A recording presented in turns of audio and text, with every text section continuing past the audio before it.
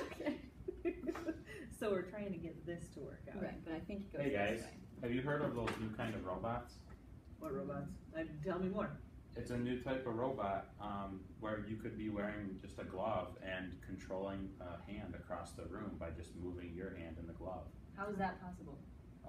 They take, like, I made one of these flexible variable resistors. They take a whole bunch of them and put one on each finger on the glove, and then when you move your hand, it somehow controls the robot. I made this one, but I really don't understand how it works. Sounds like something fun to do. Let's figure it out. Sounds good. The materials we use to make our flexible variable resistor are shown here. All of these materials can easily be found at your local hardware or craft stores. The recipe for making the resistor is 1.5 parts graphite powder, 1 part rubber cement. Acetone is used as needed for a solvent. Remember safety. Wear your goggles, gloves, and lab coat. Also, make sure this is done in a properly ventilated space. Once you have formed the shape of your resistor, allow it to set for 24 hours for it to cure. Alright, so how do we think this works?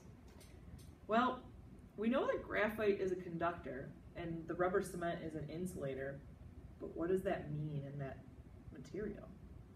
Well, I know when a beam of material is bent, the top, middle, and bottom portions all react differently. Maybe it's like a bunch of resistors or 3 resistors set in parallel.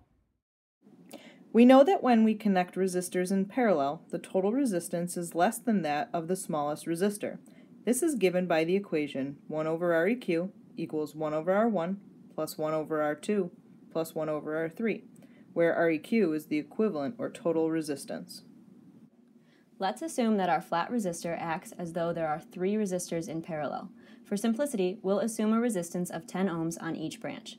This would make our equivalent resistance when the resistor is flat 3.33 ohms.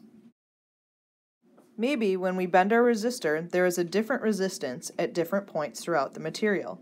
If we simplify this to consider the pathway through the middle of the resistor, the pathway near the top of the bend, and the pathway near the bottom of the bend, we would expect the resistance at the top to increase because we've stretched this part of the material, the resistance in the middle to be relatively unchanged, and the resistance near the bottom to be reduced due to the compression.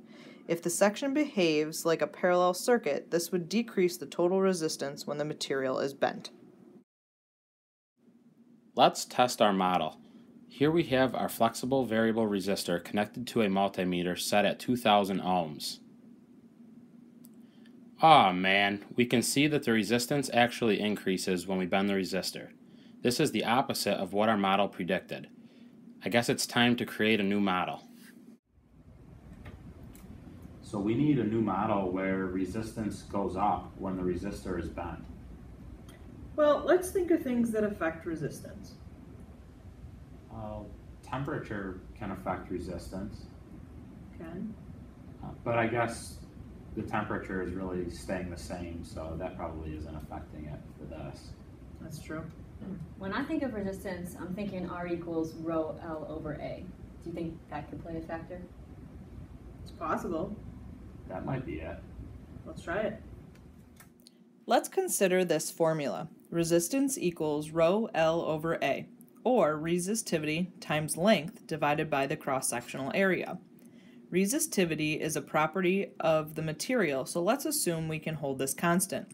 We also know that the length is not changing because sparks are not formed between the ends of the resistor when bent. But what about the cross-sectional area? Let's assume graphite is evenly distributed so that electrons can move throughout the whole cross-sectional area of the flat resistor.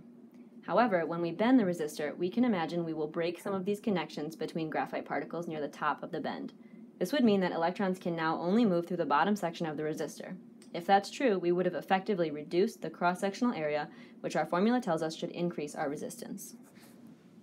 Let's view our resistor again. As before, the resistance increases when the material is bent. If our model is accurate, we should also see an increase in resistance when the material is compressed by pushing on it. Let's see what happens. So let's give this resistor a good push. Aha! We see an increase in resistance.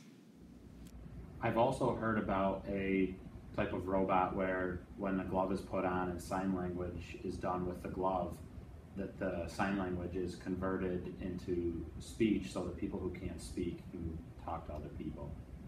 That's really cool. What a neat way to blend science and technology. Yeah, I mean, and we have a working model for the device.